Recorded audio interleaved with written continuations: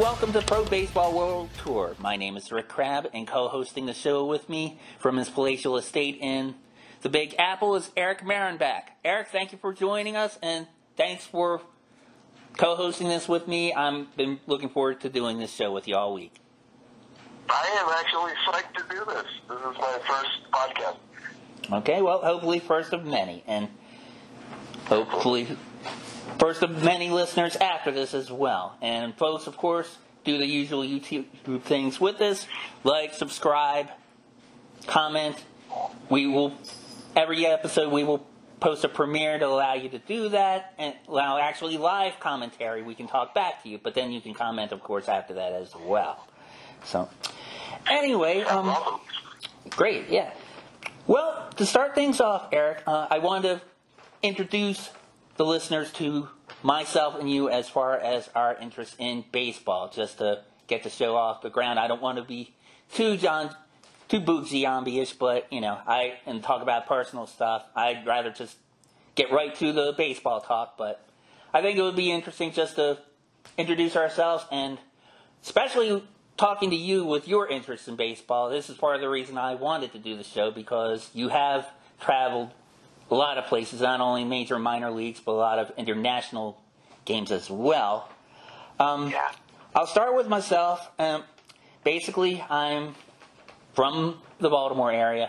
My first love of anything, whether comics were probably maybe a close second, but love of anything is the Baltimore Orioles, and I've been suffering ever since for it. Not at first. When I was young, I wasn't suffering, but basically after 1983, I have been ever since, but still love the team. Born and raised on them. My father and my grandfather took me to a lot of ball games.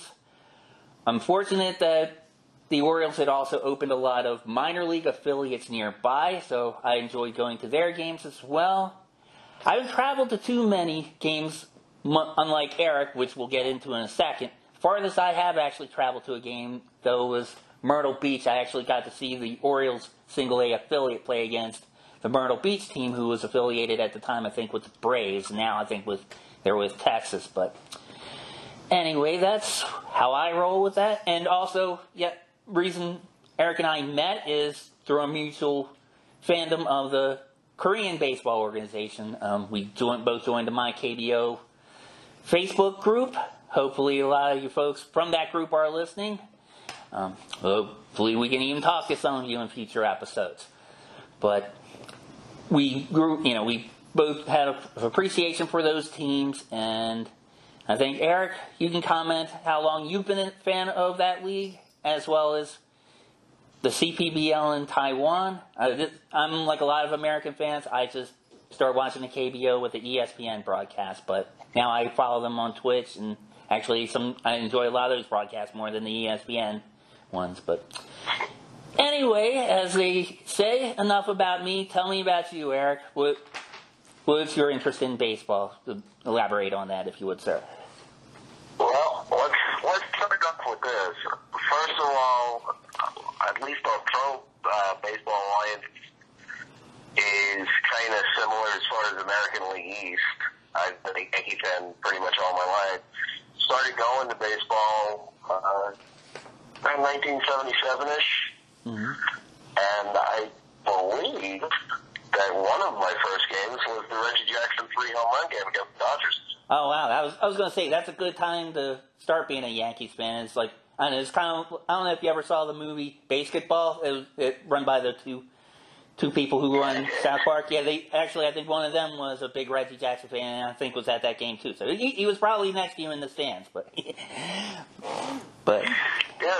So anyway, I've been going to a load of Yankee games, especially when I started driving at the age of 18. I was able to go by myself. Otherwise, I'd have to depend on somebody else to drive me and or public transportation. As far as international stuff, I started getting into that in the year 2000. The Yankees drafted a guy who is very well known by the name of Chen-Ming Wang. Oh, nice. Who at that time was the only Taiwanese pitcher that I knew of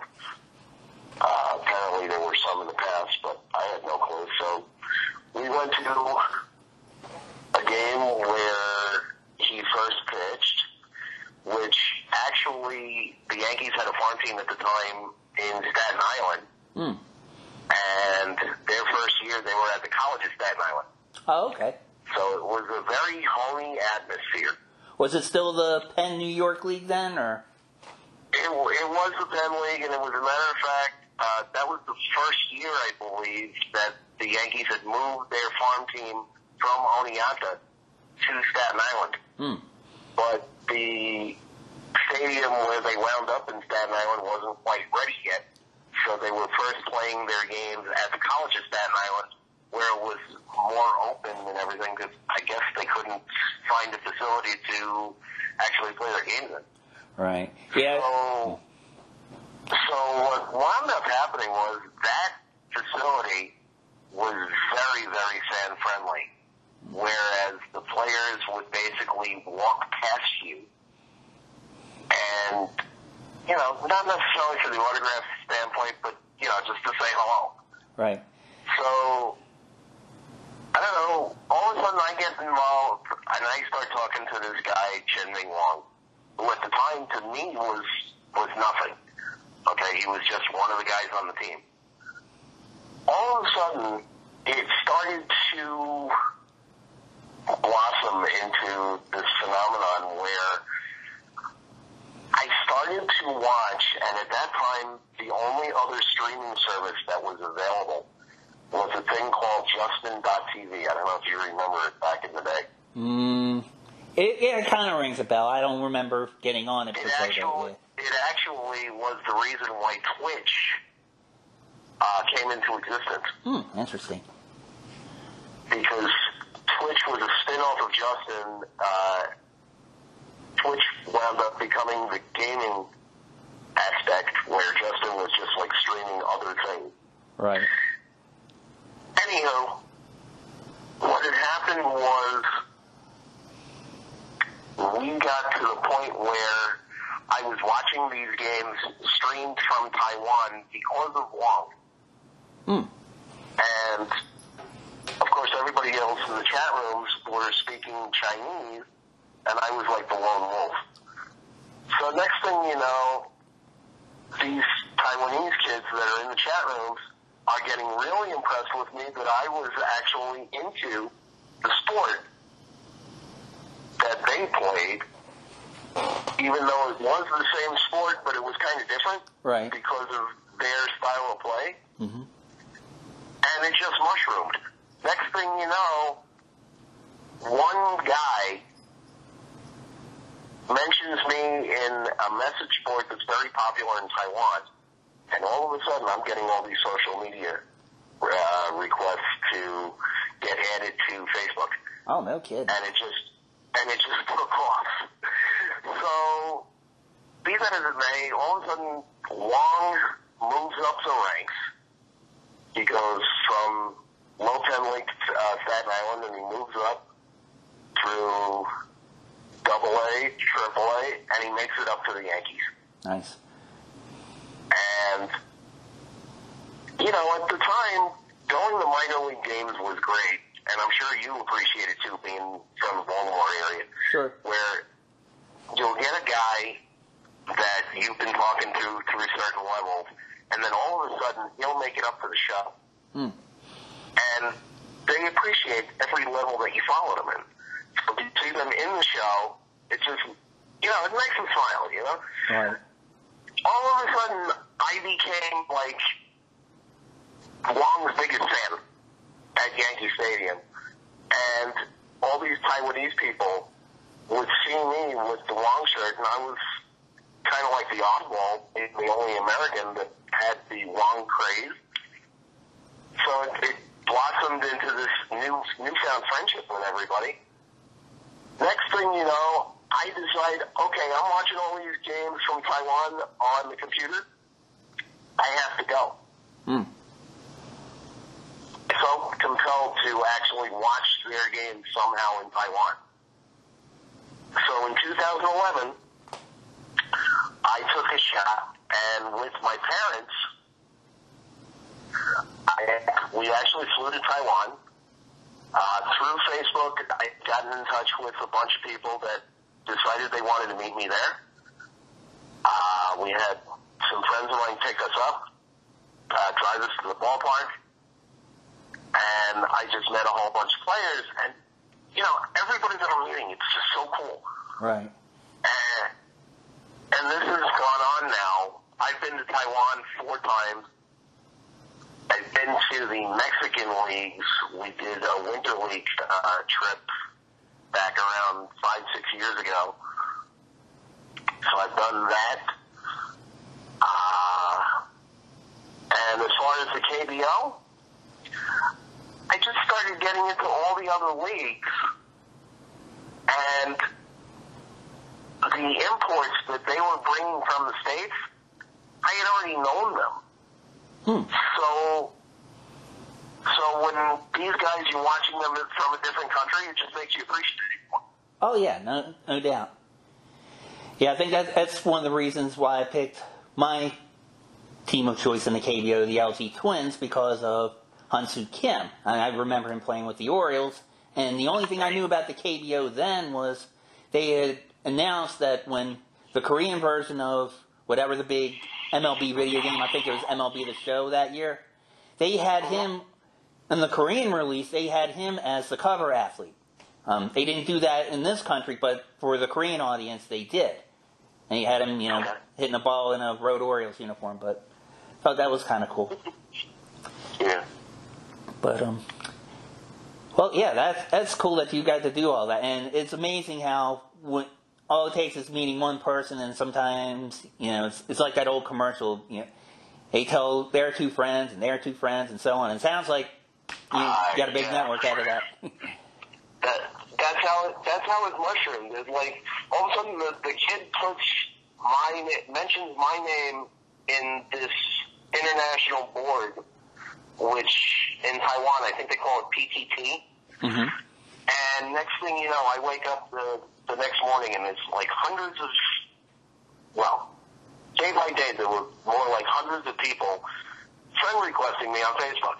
Nice. I didn't know these people from a hole in the wall, but I kept accepting them basically because of the love of the game. Very cool. Yeah, that's one thing I noticed about the MyKBO group, especially the Korean nationals or even folks from our country and European countries that reside in Korea and watch it. It's a very positive experience. I've yet to see any kind of usual social media negativity you see on Facebook or any other thing in this group. Great bunch of people there. I can't stand negativity when it comes to the farm league. At least watch it and try it. Oh yeah. And then judge for yourself. Don't automatically treat it as a negative thing. Mm-hmm. Yeah, I appreciate it for what it is, and you've read my comments on the group, and you and other people have too. It's like, I enjoy the ESPN broadcast to an extent, but some of the, especially the guest announcers like Tim Carson, I mean, he kept going on and on Thursday night with the Yankees and the Nats saying, it's great to finally have baseball. Idiot, you were on baseball broadcast for 3 months, getting up, where there was one case where you didn't know which announcer you were talking to. I mean, come on, man. And I'll tell you another funny story. Everybody was talking baseball's back. Okay? Right. Baseball actually started this year on April 12th when the CPBL in Taiwan got underway. Oh, I didn't know that. They started before Korea. I didn't know that. Yes, they actually did. They were fanless for a while, and then all of a sudden they started to admit fans. The first plateau was 1,000. They weren't going by percentages. They just went by numbers. Right. So they started with 1,000, then they upgraded to 2,000, and then they went for broke. Nice. And you know what? I'm glad they did, because I'm sure you know with KBL, the fan experience between the fans and the chants and the cheerleaders and the whole aspect, that's what makes the game. No doubt. I'm looking forward to the Sunday's broadcast, which we're going to comment about later, where I've been, and you have probably been doing the same, watching old YouTube videos of previous season games, and it reminded me of the Tom Selleck movie, Mr. Baseball, with the Japanese audience, how they interact. And their chants, they kind of also remind me of the old, European soccer fanatics too. The same kind of thing. They have specific songs, trolling the opposing teams, that kind of thing. I mean, it sounded like a lot of fun. Although I think the Koreans, they were more positive and they were more nice. They were just more or less just doing walk-up songs for whoever was at bat for the home teams and all. But exactly. Yeah. All right. Well, the beautiful thing about Taiwan is, and I'm sure they do it in Korea too, they have both teams chantable. Right. Obviously, the home team is going to get the louder of the chants, but there's no booing, as I'm sure it's that way in Korea also. Mm-hmm. But the road team fans are normally out in the outfield. So in a TV broadcast or over the computer, you can actually hear them, faint as it is, but they're still chanting, their players chant songs. And it's still a cool thing. That's why, that was another reason why I really got into Taiwan baseball, listening to all the fan atmosphere.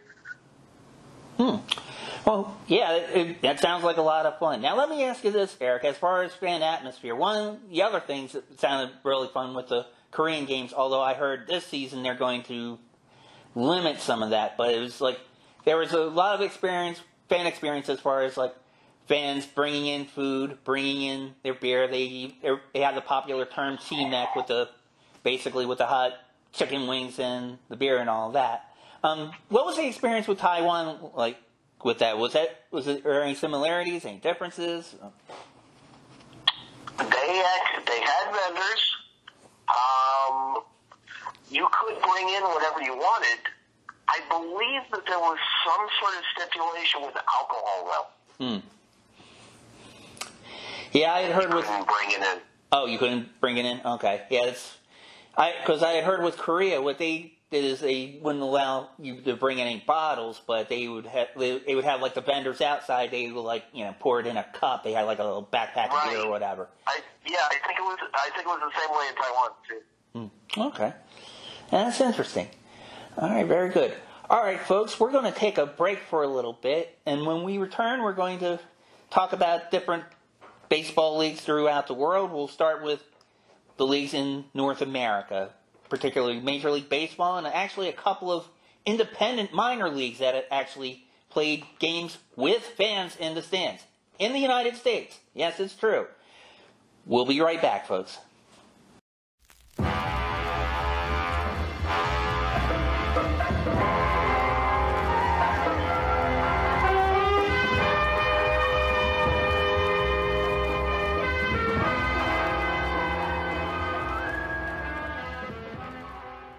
All right, fans, welcome back to Pro Baseball World Tour here on YouTube.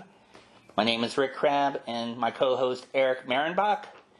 And we're going to start discussing different baseball leagues right now. We're going to start with North America. Normally, we would be talking about Canada and the United States, but there is one item regarding that.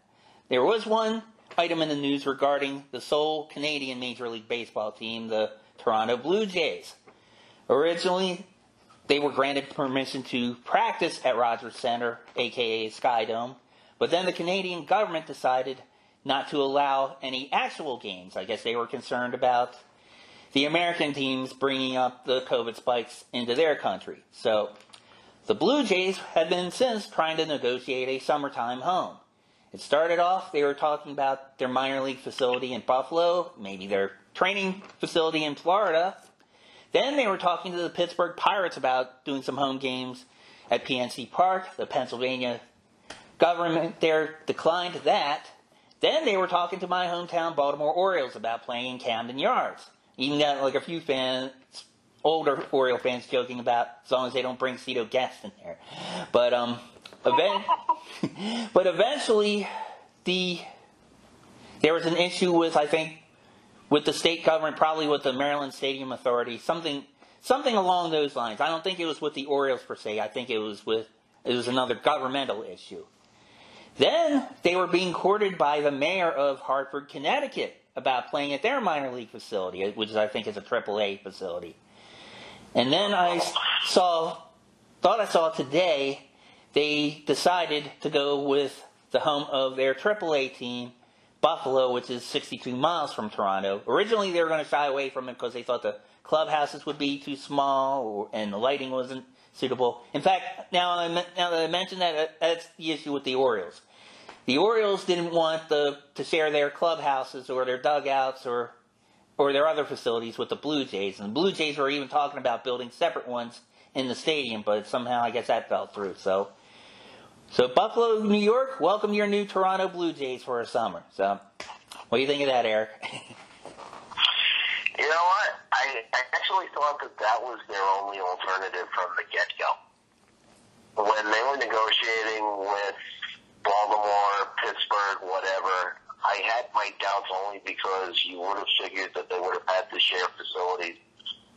Right. The Florida and or Arizona type aspects were out the window, especially because with COVID now, you've got those are the two bigger spikes as far as states go. That's right. So I thought that those were out also.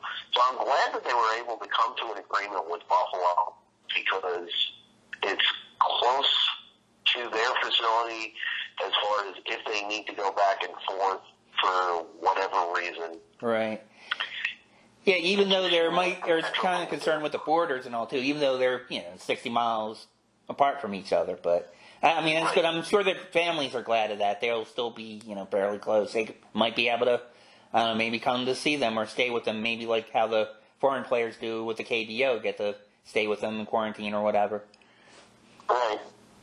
Okay.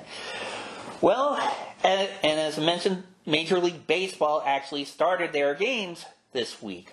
We are recording this show on Saturday the 25th. They started on Thursday night the 23rd.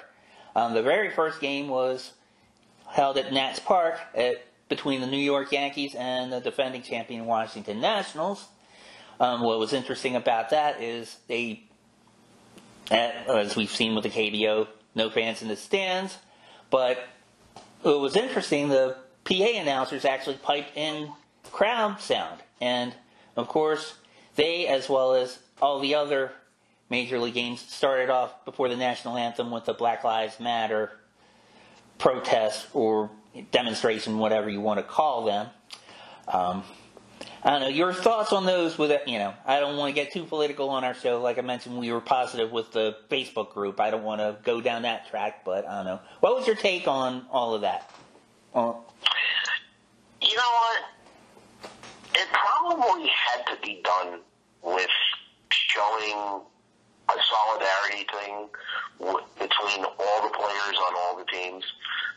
I am able to separate politics from the actual game itself because let's face it, when you go to a game, you don't pay to hear the national anthem. You don't pay to see political statements. You pay to watch players on the field.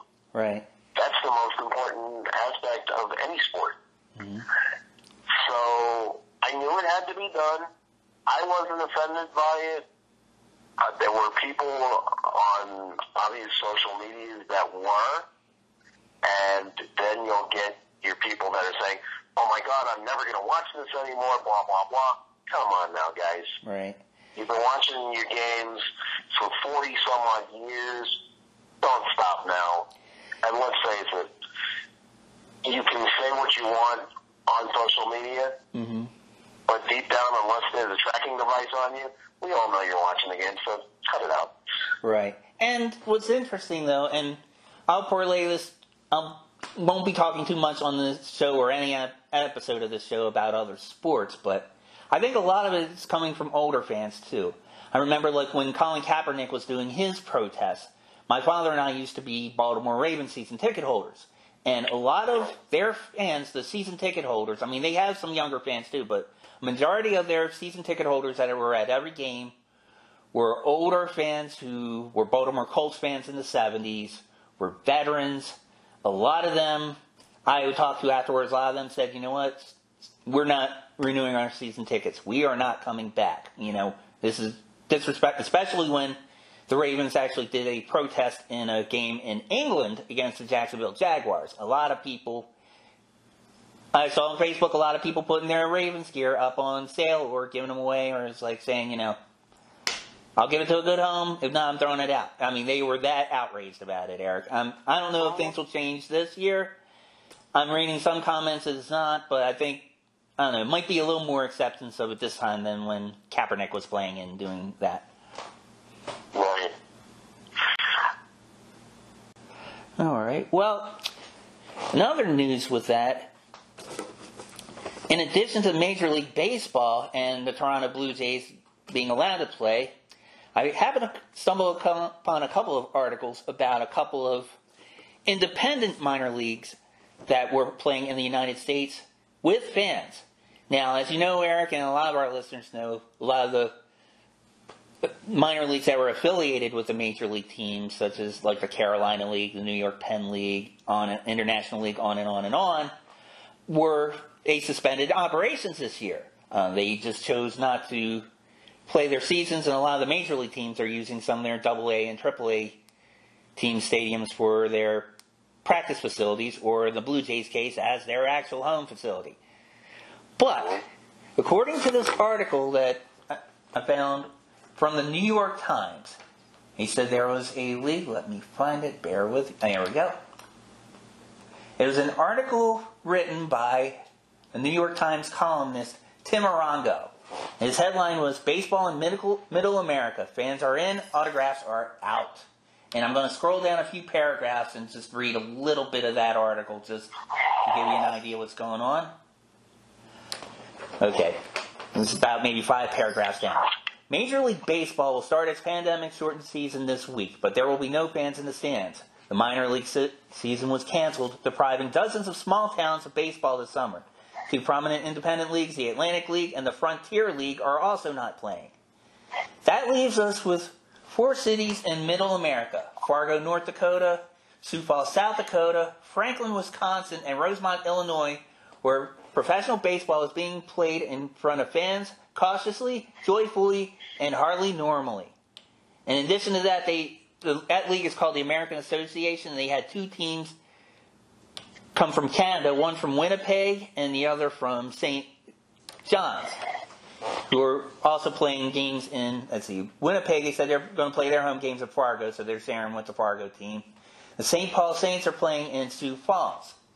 And ironically, the St. Paul Saints, where they play, is like one of their games, they actually had to dress in a hockey arena next to the baseball stadium that was having a pro bull riders competition, and they had to walk across the parking lot in their cleats in the pavement. So probably by the time they got to the field, their cleats were like down to almost nothing. So, but let's see, we'll scroll on down. But I mean, they, like a lot of like the other sports with the bubbles, they had basically players restricted to the hotels. They had strict guidelines with the fans, and they even had them sign waivers that they are subjecting themselves to at risk to the COVID-19. So if they catch it, I guess, the teams in the league aren't going to be liable. I guess it's almost like a foul. You get hit with a foul ball, you're at your own risk, I guess. Right. So I mean, that's interesting. They even had, and they have limited capacity. For example, I'm reading, there was a stadium that was about half capacity of 4,500.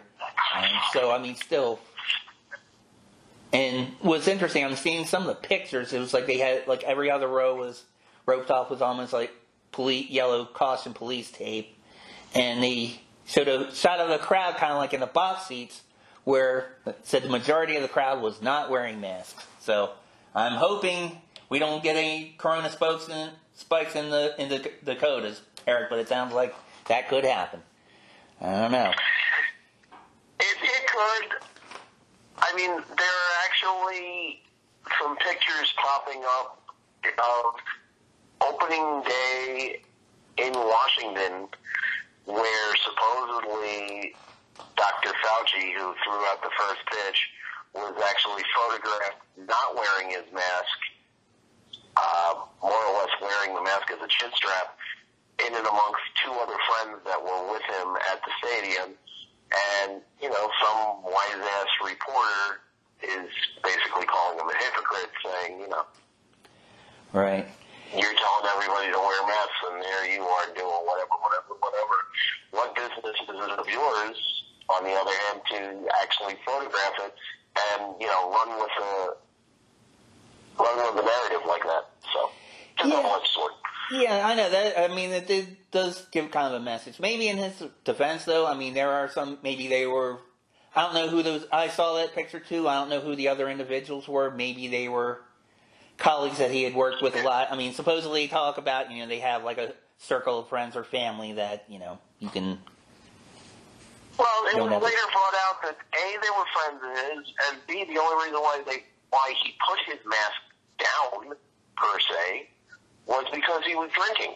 Right. Now, unless there's a mask where somehow liquid will seep through it, and you're actually able to drink from it. Right. I say you got to be able to pull down your mask, and whoever the wise ass was who took the photo and then ran with a story like this, ought to be ashamed of himself. Yeah. Yeah, I mean, and that is difficult. I mean, that's a good point. I don't know. I know the restrictions have gone up and down in New York. I know for a while they were among the toughest. My state was among the toughest as well.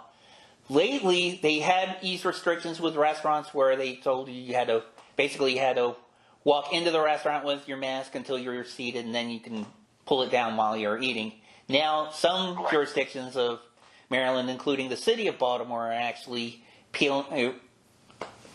making them more strict. They're actually not allowing indoor dining in some of the restaurants now because of some employees and customers testing positive for that. So it's not over yet, folks. I mean, we got to do what we can. Just protect yourself and others. That's what baseball is all about, getting everybody home safe. You know what I mean? But absolutely. Yeah. Okay, and just another comment about some of these independent leagues that are popping up. A couple of leagues just started within the last week or so in my area, up in the Jersey, New York area. One is more or less a series of just one team split into two. Okay. Being the Somerset Patriots, and they split up into the opposing team being the New Jersey, it's actually the Bridgewater Blasters, because they play in Bridgewater, New Jersey, so that was kind of a cute little nickname. Okay. Other thing that they're doing, they're portraying it as a league, but to me, the caliber of the league is actually high schoolish or above. Right. It's called the All-American Baseball Challenge, where there's teams at Yogi Berra Stadium in New Jersey. Okay. The Sussex team, where it used to be the New Jersey Cardinals, but they're actually calling themselves the Sussex Cardinals in homage to that. There's a team actually called the Rockland Boulders, where it would have been the New York Boulders, but they switched it back to Rockland. And there's a couple of other teams in it as well. So it's the New York, New Jersey area. But again, these are local kids. There may be one or two with prior minor experience, but it's basically negative independent ball. Gotcha. Yeah, that's interesting. Okay, and you said they are allowing fans to those games, or they're allowing 500 per stadium. I know the stadium in Somerset holds around 6,000-7,000 people, which includes the berm areas and stuff like that. But they're only allowing 500 people in, obviously social distance, and I believe that there are certain areas that are like roped off or barricaded off to make sure that you're sitting 6 feet apart. Okay. Somerset actually has their own music channel, so you can tune into the games there. They only have the games on the weekends. I believe it's Friday, Saturday. The other thing, that All-American Baseball Challenge, they started, as a matter of fact, on Thursday, and they're doing their games Thursday through Sunday. Oh, nice. Okay. All right. That sounds like fun. I don't know. There's probably a few people listening to this on the East Coast, probably near you or me, saying road trip. I don't know. Maybe not. But okay. But I'll tell you what, folks, if you're interested in that, I'm going to get from Eric off the air the link to that league, and I'll post a description underneath the video on the YouTube channel. I came across a similar league, and I don't know how it just popped up in my Facebook feed suddenly. There was a league based in Utica, Michigan. I was going to flash this to you at first. I'm like, Utica, wait a minute, I'll tell Eric. But it's like, no, it's another town. It's in Michigan. It's called the United Shore Baseball League. And it sounds similar to what you described, Eric, which is basically it's a developmental league where they take a lot of either major league organization cast-offs or a lot of kids who had just graduated college, maybe kind of like a filter in between them. The difference with that league, it's 4 teams based in the same stadium in Utica, Michigan. And what they, like I said, they are sharing that field. The stadium is called Jimmy John's Field. And the 4 teams that they have listed are the Birmingham Bloomfield Beavers, the East Side Diamond Hoppers, the Utica Unicorns, and the West Side Woolly Mammoths. And just like as you mentioned with the All-American Baseball Challenge, they also air their games for free on Facebook and YouTube. Now, I had even written an email back and forth with one of the marketing directors of the league itself, because I had bought some merch. I'll admit to it. I asked her, I said, listen, how long is your season? Because they had it spaced out where Sunday the 26th, up to that point, was the last game. And they'd only played 3 weeks of baseball. I'm like, is that the end of your season? You have playoffs coming up? She said, no, we're just taking it week by week because of the pandemic. But we will update the schedule. And I see that she did. I see they have the next slate of games, and I see 4 games listed. They all have links to watch them on either YouTube or Facebook. So I will send a link to that league as well. And it's funny you mention it because I actually ran across it on YouTube. There are times when we have a little bit of downtime, when there's no major league game or minor league game that I go to. Right. And I have one of those nothing better to do but search the web or just scan YouTube for no particular reason. So I actually came across that league and I saved that channel onto my channel directory. I think I watched maybe 1 or 2 games, but it's very, very quiet. I think the only people that are actually in the stands are family members. Yeah, I watched the game Wednesday night. That's what it looked like. It was the case. No, and it was interesting. That one stadium, one thing I like about that stadium, it kind of reminds me of, I forget what it's called now. I think it's Progressive Park. It was Jacobs Field, the Cleveland Indians Stadium. They have, their suites, instead of high up in the stadium, they have them kind of at base level pretty much, along the warning track. It's basically from one dugout to the other. It's almost like a tunnel underneath the box seats where you can watch the games. And I don't know, I thought that was kind of cool, but it looks like a nice little ballpark, but folks in Michigan, I hope you have fun watching them. If you have seen those games, you're a fan of those teams or that league, feel free to comment about that as well. So baseball, they're still trying to keep it alive here in the USA, and, hopefully we'll keep everybody alive doing it, so. Right. I think basically, as long as you have some sort of distraction from all the rest of the stuff that's going on in this world, baseball being the first sport that actually committed to a starting date, all the rest of the sports are going to, fall into place and do that. But baseball coming to the forefront, I think it's an excellent thing to do just for morale in this country. Right, definitely. I mean, it's almost like you feel like your routine is somewhat getting back to normal. I mean, anyway. Yeah, what's that?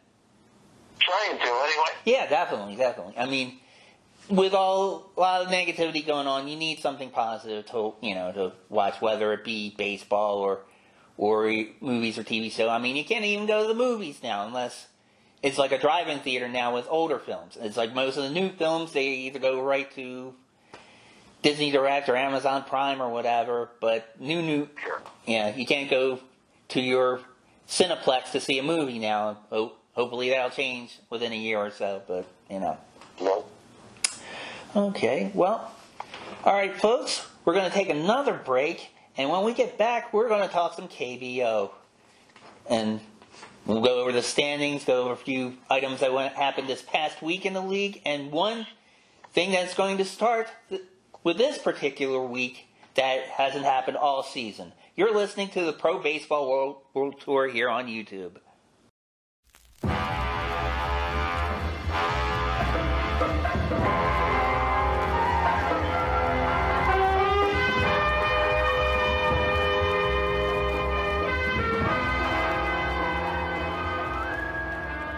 Alright folks, welcome back to Pro Baseball World Tour.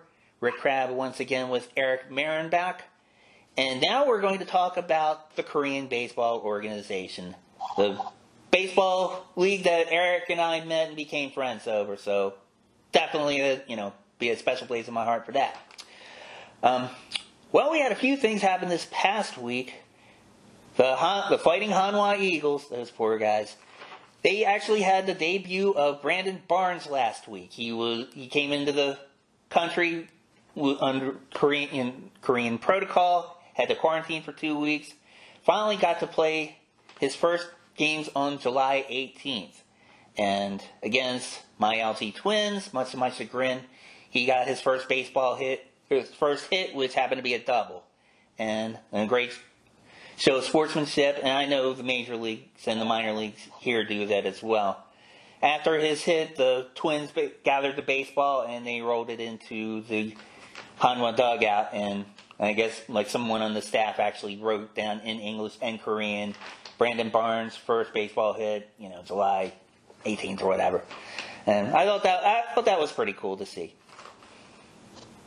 Yeah, it'll be interesting. I don't even know if Addison Russell has gotten an appearance yet, but I want to see how he actually produces with his new KBO team.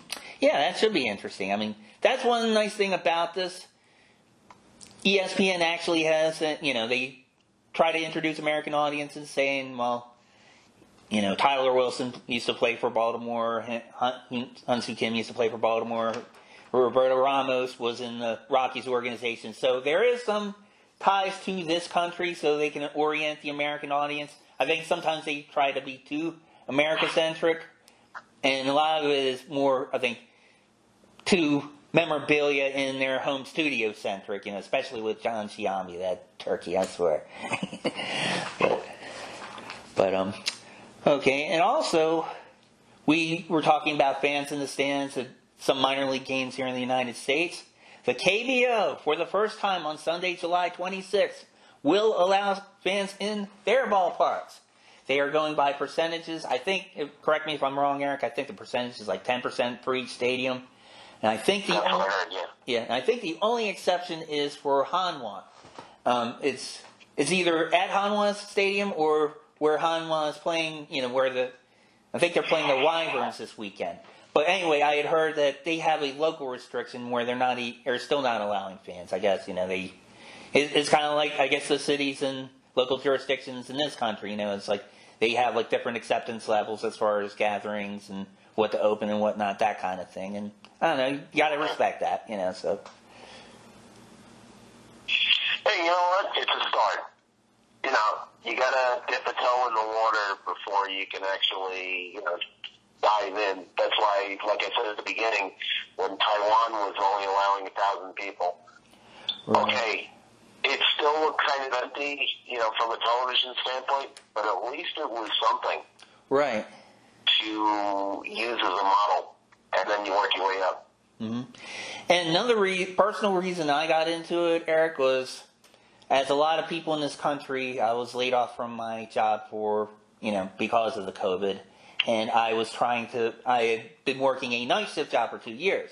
Well, one thing I wanted to do to get my sleep cycle into getting up for a day job was the KBO, because their games would be depending which day it was, 5:30, 4:30, something like that. And I wanted to get you into a habit of getting up to watch baseball, get my cup of coffee, and once I got a job, go to work.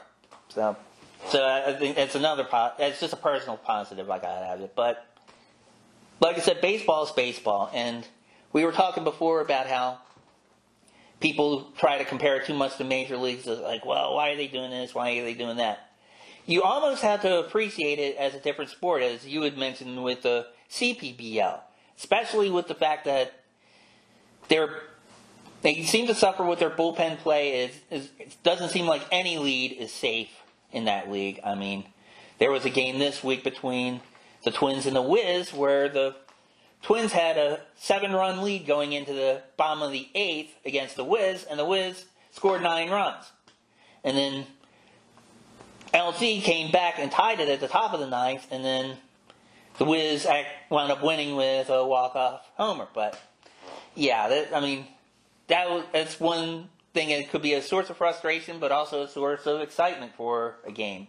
And, especially with their fans, it seems like their cheerleaders and their cheer squad, they're always playing music even if they're down by 8 runs. But I guess it's because they've seen enough games where their team could come back. I don't know. What do you think about that? It's the old thing like Yogi Berra used to say, it's never over till it's over. I saw the live part of it on ESPN, and just the whole 9th inning with the pinch hit homer by LG, and then Rojas comes up in the bottom of the 9th and wins it with a walk-off. It was just an unbelievable thing. And I'm just thinking to myself, could you imagine that ballpark full in a normal situation? Oh, my goodness. It almost would have been like, an earthquake would have hit that stadium. One never would have been the same. Right, the crescendo would have been, you would have heard like high cheers, and then, they would have went bananas with the walk-off. I know it. Yeah, absolutely. And that's kind of why I got into international baseball, because it's so different than our game in the United States, where there's constant cheering, there's constant chanting. Each player has their own individual walk-up songs that it's played throughout their at-bat. And it's just a whole different atmosphere than it is in the States. That's why I love the tournaments like the WBC and the Premier 12 and other international tournaments like that. Because you can't beat the fan sport.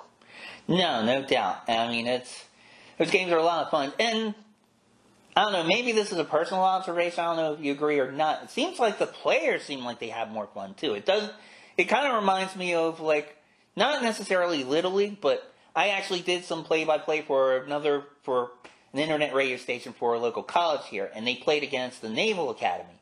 And the Naval Academy, their players, they remind me of a Little League team. They were, doing all the no batter, swing batter kind of thing, and they were, it was constant chatter in the dugout, and they were, having a good time. It seems like the Korean players do that, or I should say the KBO players do that as well.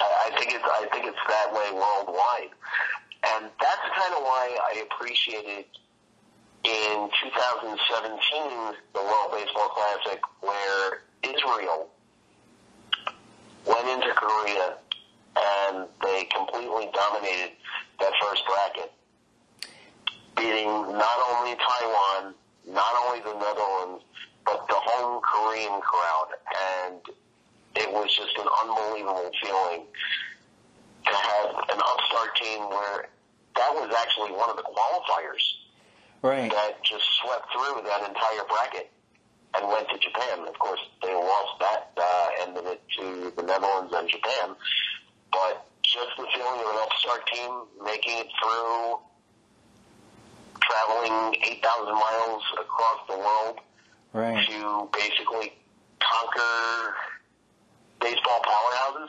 Mm-hmm. It's fantastic. It is, and it's interesting. Their rules, I guess, they were kind of lenient as far as nationals for that team, because it kind of reminded me of the Olympics, like with hockey, where they would have, Team Italy would have a team, but they would allow Canadians or Americans who had Italian grandparents or something like that. Right. It was the same thing with the Israel team, where it was very hard to find an Israel league. They tried to actually set one up a few years back. There were a couple of Jewish players that actually went over to Israel and discussed forming some sort of league, but it never came to fruition for one reason or another. But basically what they were doing was just taking any player that had a Jewish heritage and trying them out. Yeah, that's interesting. And it was just gelled together. It was kind of cool. Yeah. But, yeah, like you said, the atmosphere throughout the world is a lot of fun. It's like, I remember seeing the interview with I forget the gentleman's name, but he's basically known as the Low-T superfan. He's the American professor who was actually employed by the Low-T Giants to be a liaison for the American players coming in.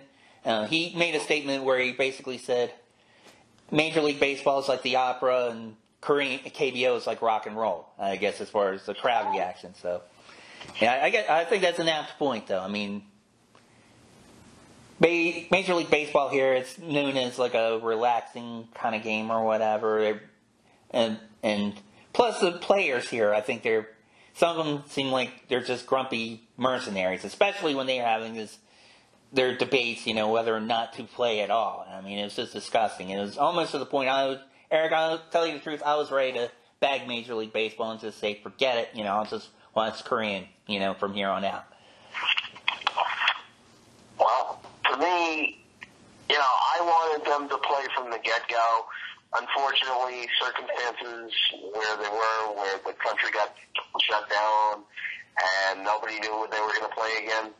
Mm-hmm. I knew I was going to watch Major League. Right. But even with the KBO getting added onto the ESPN thing, I was watching KBO, NPB, and CPBL long before a pandemic. Right. So it was all back to me. To a lot of people it was new. Right. Like to you and a lot of other people in maybe our pages and the other groups that we follow. But I was doing it religiously from the get-go. So, I don't know. Right, yeah. Something different for me. I just started following it more and started getting into it more, but it was kind of old hat as far as watching stuff. Yeah. And typical ESPN fashion is like when they started promoting, it's like, yeah, we're going to air these games. They kept talking about two things. They kept talking about the fans, which we really couldn't see, unfortunately, and the bat flips. I think they overhyped the heck out of the bat flips. It's kind of like, I mean, here it's more of a big deal because Major League teams look at that as disrespect and will charge them out and fight each other. But the KBO, they do that all the time, and really, I haven't noticed it that much, though, Eric. I haven't seen too many, even the Korean players do it that much. I don't know. You watched the league for several years. What do you think of that? Well, here's something that I didn't even realize until, I guess it was one of the ESPN broadcasts that brought it up. I think it was actually Eduardo Perez. And not necessarily backflips. Yeah. The whole thing is because in Korea, and it might be in other parts of Asia too, like in Japan or whatever, the stance is higher. So when you're releasing the bat, it automatically looks like a flip. That's interesting. Yeah, I noticed that too. It seems like a lot of the stances are either higher or they're just kind of awkward. Kind of remind me of like some of the unorthodox pitching stances where they look like the Tasmanian devil before they spin and throw the ball. But I don't know. It's the old Kirk Dental stance. Yeah, I know. Yeah, exactly. In fact, even like, I don't know if you have any merch from them, but I bought 2 shirts from mykbo.net. Their main logo is a baseball player. Like the player's on one end of the word MyKBO, and the other end of it is the bat flying. So I mean, they kind of market that, I guess, a little bit, but. But it's like I said, though, watch a game. If you'll notice, a lot of people when they're batting, they're holding their bats higher. So even when they let go of the bat, it's going to look like a flip, but it really isn't. Right. That is interesting. I mean, usually, you probably had the same experience when you were a kid. But in Little League, coach usually told you to choke up on the bat if you were like small and like the bat was too heavy for you. I don't know if that's the case with these guys because they are professionals, even though might argue as far as the caliber of their what league there are, but still they're professional players. They're not guys that they get off the street, a beer vendor, and it's like, okay, suit up and play ball. No, they're still athletic, So I'm kind of surprised at that. And there's a different aspect of the game because in the Asian leagues, there's more of a propensity for small ball. Right. There's not necessarily, the 5-run homer kind of thing. Yeah. There's more of a bunting, move the runner over, steal a base, score a run, that kind of thing. Yeah, that's another thing I enjoy about KBO. It's more strategy, I think, when they do that. Although there are some guys that can rake in that league. I mean, we talked about Rojas. God, that guy's a beast this year, Eric. He was a beast here in the States, and it just seems so funny about how when players go over, their power numbers just seem to go through the roof. I don't know whether it's the ball. I don't know whether it's the dimensions of the ballpark. But you see in guys like Rojas, Aaron Altair with the NC Dinos, they're just raking the ball where they never got the opportunity in the States. Yeah, no doubt. I think the same is true with Ramos. Although he's kind of cooled off, and I think the pitchers have caught up to him. That was my, a lot of people's impression of him initially, early in the season. And he was kind of like, Colorado let him go? What are they doing? I mean, Colorado's, that's a launching pad for baseballs, and they cut him. What's their problem? And this guy was killing it, but, maybe they saw a larger sample, and maybe that's why, but... Well, not only that, but I think they probably projected him more as a DH. And, up until this year with the pandemic, there was no DH in the National League. Right. So unless you traded him, he was of no value because I believe they have Nolan Arenado at third, and I think their first base position was pretty full at the time. So he was more or less blocked from any sort of major league opportunity with the Rockies anyway. Yeah, that's true. And I was looking at that, I'm thinking, left-hand bat? I know a stadium that has a short right field ledge, he would come in handy. He would probably be another... Problem is, if he came to the Orioles, he'd probably become another Chris Davis, where he would either hit a home run like 400 feet or strike out every other at-bat, So, I don't know. He wouldn't be stupid enough to ask for that big a contract. I'm sorry? He wouldn't be stupid enough to ask for that big of a contract like Davis got. Oh, yeah. Probably accept a hell of a lot less money. Yeah, they've had a history of that. I mean, you probably remember Albert Bell. They messed up, and Glenn Davis even before that. Good God, those mutts, I swear.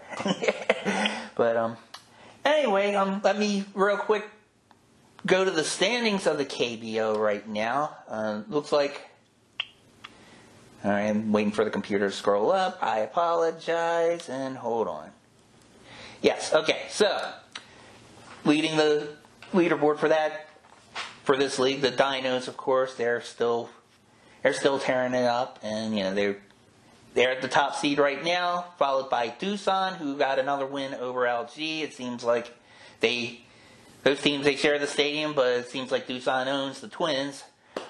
Followed by the Kia Tigers, then the Kiwoom Heroes, the third sole team, then the LG Twins, and then from 6 to 10, who are trying to fight for that fifth spot to get into the KBO playoffs, we have the Samsung Lions, the KT Wiz, the Lotte Giants, the SK Wyverns, and those fighting Hanwha Eagles.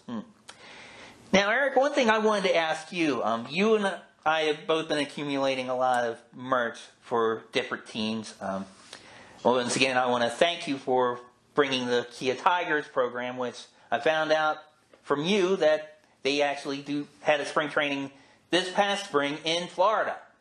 And I know you had, and when you gave me that program, you had a KT Wiz hat on, and I gave you some NC Dino stickers that came with a LG Twins jersey that I bought.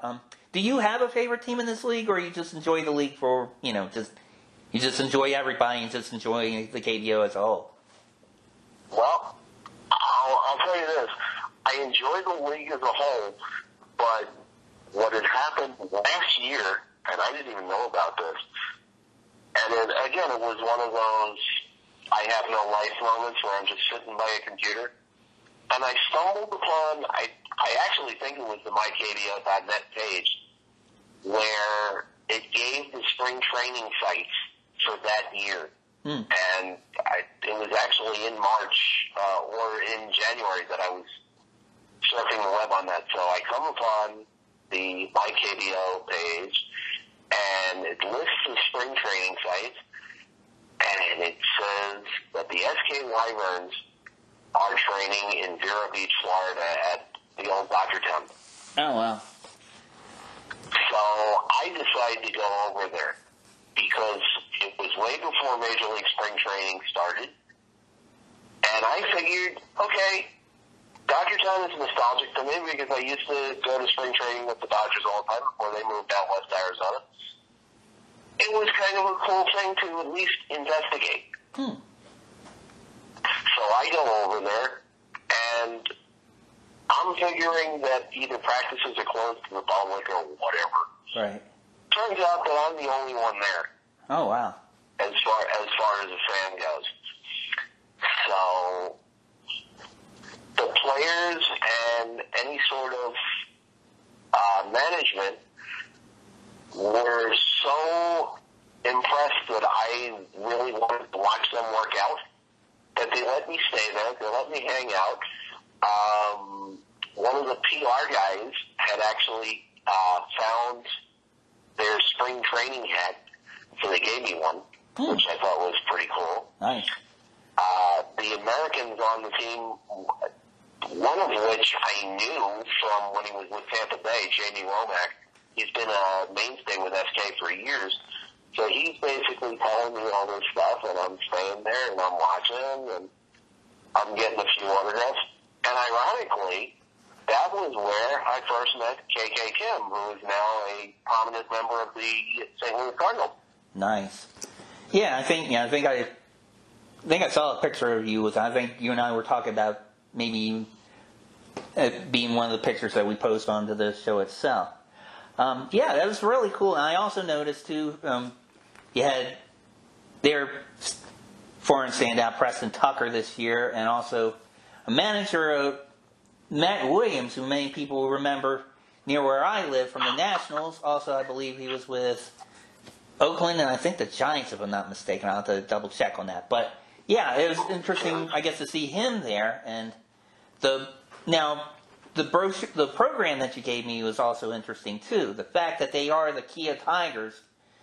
It's laid out, it reminds me of a brochure that you would get at an auto dealership where it's cardboard and it's kind of like a folder that folds several ways and it has great pictures of everybody on the team, little description of their stadiums in Korea, also the Dodgertown Stadium that you saw them there at, and it was really nice, a really beautiful program. Again, I appreciate you commuting from Florida, meeting me halfway from there to your home in New York to give that to me, as well as meeting some of your other friends on the way home. And it was really nice. I appreciate you bringing that.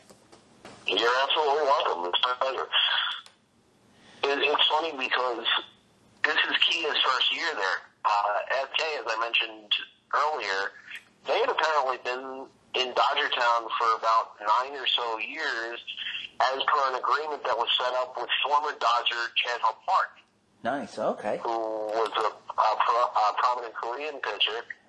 And apparently, when the Dodgers were set to leave for Arizona, there was some sort of stipulation that Chan-Ho Park would buy into Dodgertown and keep it alive only if he could put a KBO team in there for spring training.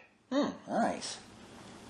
I didn't even know about any of this until Romack told me about it last year once I found out about the whole situation. Huh. That's pretty cool. I mean, I mean, if I was down there, I would definitely dig that, especially after seeing those games. There's probably a few fans in North Carolina that would like the Dinos to do that. I mean, they become their team. I think I even joked on my KBO Facebook page. It's like if they wound up winning the Korean series, I could see Durham throwing them a parade, for them. I would actually love that. I think it's them, Hanwha, and maybe KT. They train in Arizona. Oh, okay. Before they go overseas. Kia, I don't even remember how they hooked up with Florida, but they hooked up in an old stadium where the Minnesota Twins and before them the Washington Senators had actually used that facility. It's called Terry Park because the only stadiums that I knew in Fort Myers were the facilities for the Twins and the Red Sox. I had no idea that this thing even existed until the mykbo.net thing said that it's in Terry Park. So I used the GPS and I found 2.5 hours from where I am in Florida over there. The best part about that was you mentioned Matt Williams being the manager. His translator, I find out via the grapevine, was Oh-Sung Wan's translator when he first started out with the Cardinals and all over. Man, oh man. So we knew each other from way back, and it just connected the whole thing. Their coaching staff, their pitching coach is a former Met, Jae-Won So. Their bullpen coach is a former member of the Kansas City Royals, Atlanta Braves, etc., Anthony LaRue. So when those guys saw me, and they've known me for years during their tours in the minors, it was awesome. Oh, man. And it worked out like it's done. That is awesome. And I'll tell you what, if either President Trump or Joe Biden, whichever you are elected in November, you might want to consider making Eric an ambassador to Korea or Taiwan. I mean, the way that man has networked through these players, I mean, he could, I mean, you network, sound like, especially from your Taiwan experience, it sounded like you were a rock star over there. You almost like the baseball Brit for CPBL, I don't know, but.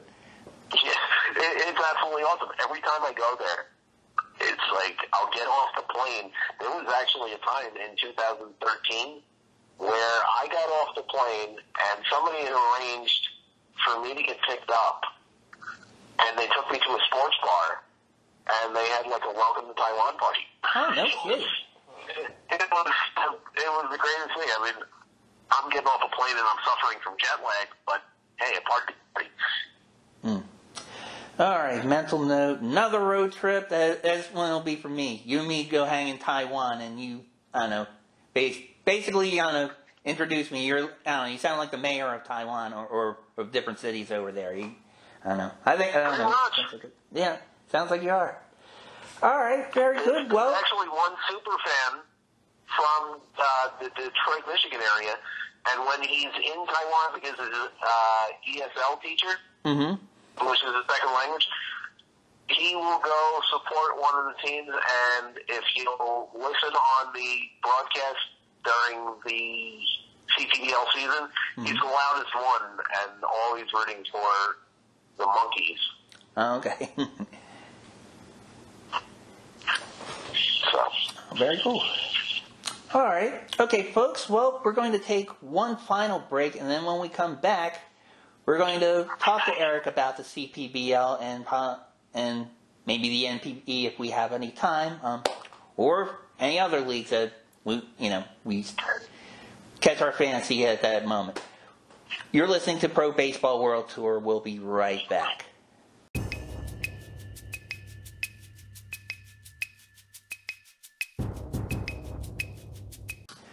All right, folks, welcome back to our final segment of Pro Baseball World Tour here on YouTube. Crabbe, Eric Marinbach. And Eric, since you are the ambassador of Taiwan, I'm going to defer to your knowledge, sir, about the CPBL. Any happenings in that league this past week? Well, the second half just started on Friday. the Brother Elephants actually won the first half quite handily over the Rakuten Monkeys. Rakuten went on a tear right at the start of the season. I believe they were 15-5. Mm-hmm. And all of a sudden, they progressively started to choke a little bit. I don't know what it was. They were actually touted as the team to beat. However, their manager, who had managed them to a whole bunch of Taiwan Series victories, has switched teams. Their manager now is a rookie manager from standpoint. So what I think happened was the inexperience of coaching might have caught up with him, and Rakuten started to lose. Coincidentally, Brothers started to win, and with about a week and a half, 2 weeks to go in the first half of the regular season, Brother overtook them and proceeded to win the first half. Oh, wow. Interesting. And as we mentioned that, I'm going over to the standings right now in the CPBL. And now explain this to me. I'm deferring to your knowledge of this league. They have what appears to be a first stage and a second stage. Is that similar to what they have with the minor leagues here, where they have like a first half and a second half of the season? Is that how that works? Or? There are two halves. So, and then the winners of each half will basically go in the Taiwan series, unless a team wins both halves, and then they do like a wild card situation where the teams with the second and third best records will play against each other, and then the winner of that will play the top team for the Taiwan series. Okay, interesting. So the winner of we're in the second stage right now. I'll get to that back real quick. Looks like the winner of the first stage in the CPBL, it looks like it was the Brothers, China Trust Brothers, and then Yeah, the Brother Elephants, yeah. Okay, Brother Elephants. And then in the second stage, it looks like the Fubon Guardians. Am I pronouncing that correctly? It looked like they appear to be in first place with the Brother Elephants not far behind. Well, actually, yeah, they're half a game under them.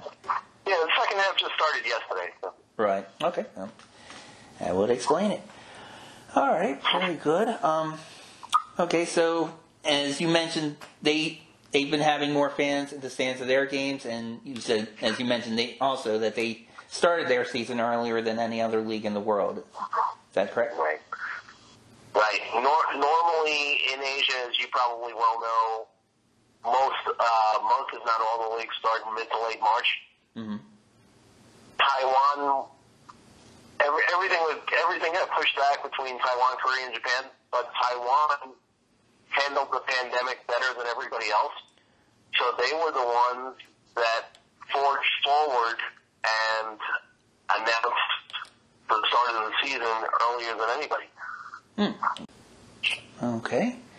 All right. And we're going to span a little further into Asia. We're going to maybe discuss the NPB league in Japan. I'll be honest, I haven't followed NPB this year. I mean, actually, I haven't really followed it that much. Although, only that I know that I want to go to the Japan Ball League Tour so bad with them, and it sounds amazing. I have one of my best friends who's also a Yankees fan. He's from Yonkers, in fact. He's been to Japan twice. He hasn't been to any baseball games, but he and I keep talking about, if we both get to go there, we're going to some games, maybe some Yomiuri Giants or somebody like that. I might be going. I'd actually love to go myself. The reason why I keep going back to Taiwan is because I've known so many friends there, and every time I go now, I always stay with one friend who lives actually 10 minutes driving from the Brother Elephants in Taichung. So, oh, nice. Hop, skip, and a jump to get there. Oh, very cool, very cool.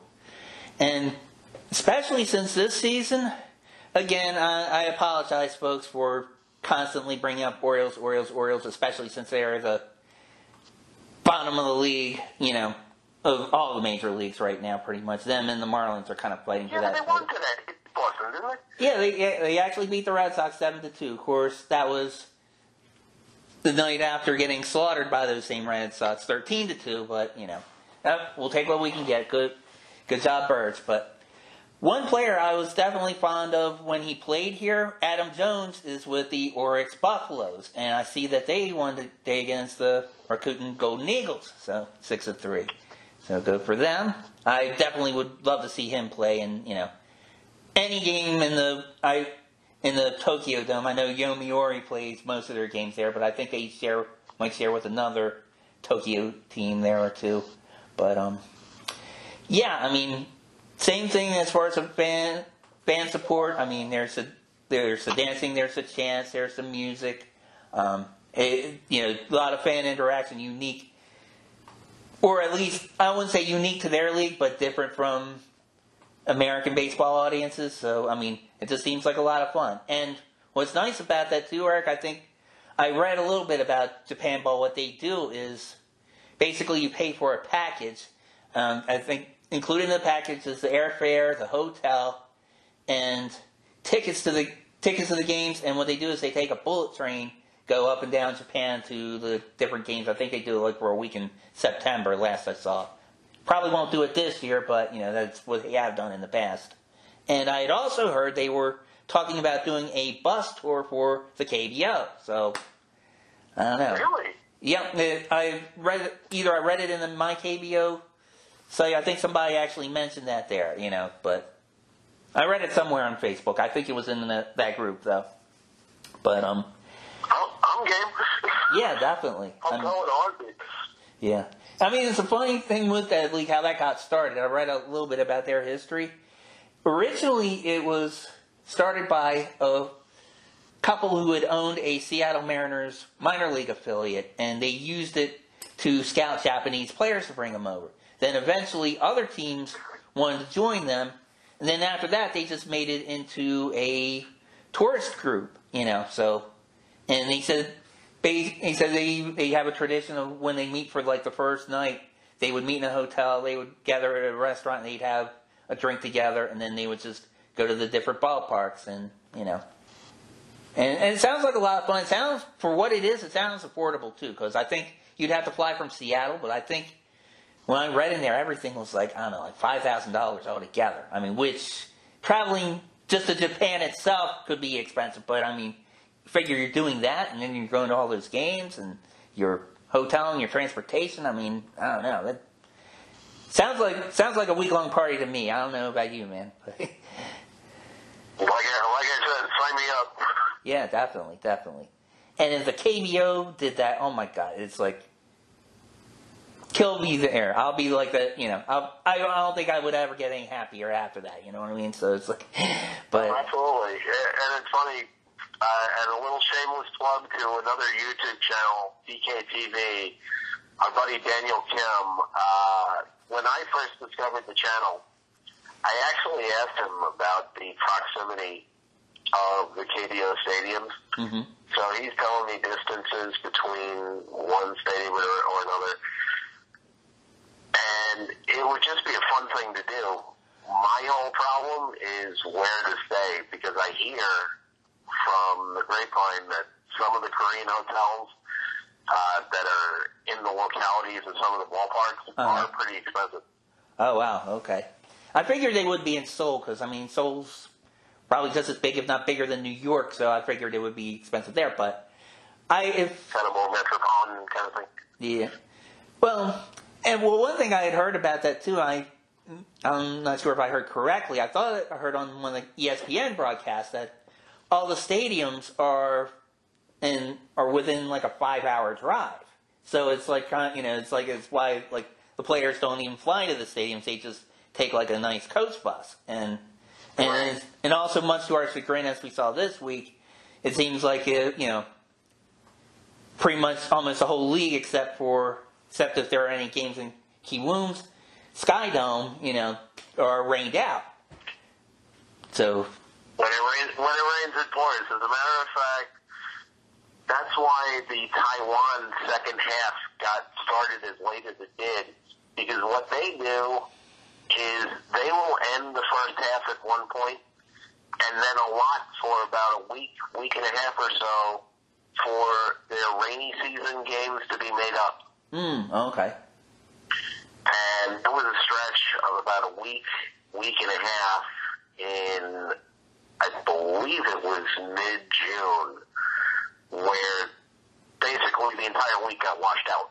Oh, my goodness. So they had to make up the games, early July.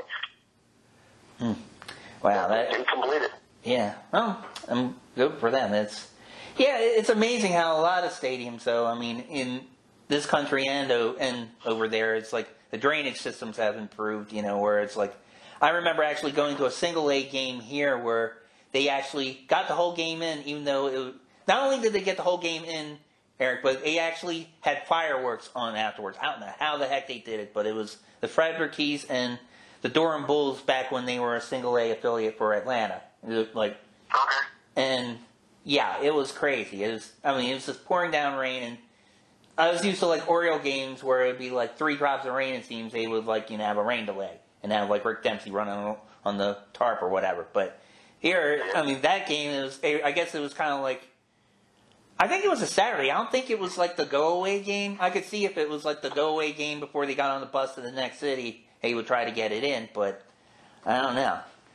They got a whole 9 innings too. They didn't even have like a split 7-inning doubleheader deal either, but yeah, very interesting. Although I was worried, I don't know if you saw the picture, Eric. I think it was at Dunstall, the stadium for the Twins and the Bears. It looked like Atlantis. I don't know what happened with the drainage system. I guess they were able to unclog it or whatever. Wait, but was that the photo where it looked like it was under like 2 feet of water? Yeah, exactly. I was blown away. It was like I saw Bears at Twins. Twins at Bears. I'm like, oh yeah, right. They're going to get that in. What are they going to do? Playing submarines? But no, they got it in, and they were able to drain everything. So good for them. I'm glad for them. But yeah, well, they'll do it. No kidding. All right, folks. Well, listen, we're going to wrap up for this week of Pro Baseball World Tour. I want to thank Eric again for joining us from his palatial estate. He'll be soon running for office as ambassador to Taiwan and Korea after we get off of here. But hopefully we'll talk to you next week. Thank you for listening, and we'll talk to you soon. My pleasure. Thank you very much. All right.